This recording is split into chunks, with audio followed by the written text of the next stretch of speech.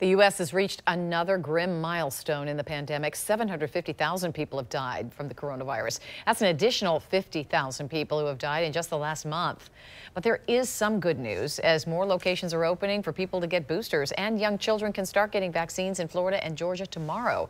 News4JAX consumer investigator Lauren Verno joins us now. And Lauren, a couple more retailers have announced they're accepting appointments, that is, for kids to get vaccinated.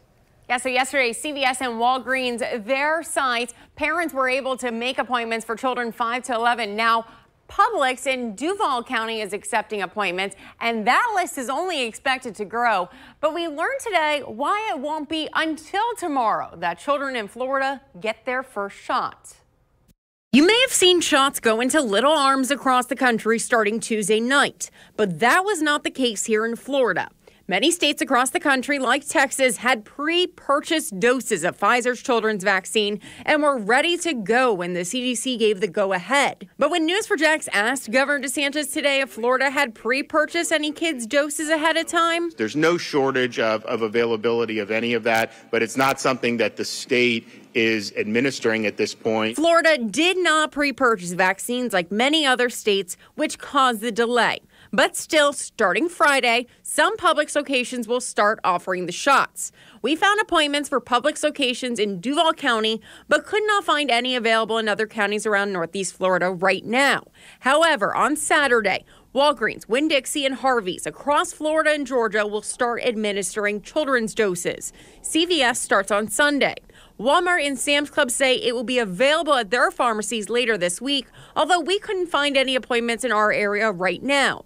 Agape Community Health Center CEO Mia Jones says they are ready to administer doses at community centers across Jacksonville, but right now we don't have the vaccines for the kids. Of course, we are doing Pfizer for 12 and up, and we will continue to do that. Jones says they are working on getting the special doses for children, and once they do, the shots will be administered at the Lane Wiley Center and Clanzel T. Brown Community Center. However, starting today, those two centers are now offering booster shots of any vaccine to those eligible. Both facilities are open 7 days a week, providing boosters to the community. The health department is also offering booster shots at the Emmett Reed Community Center and Cuba Hunter Community Center. Those locations are open Monday through Friday from 9 a.m. to 5 p.m.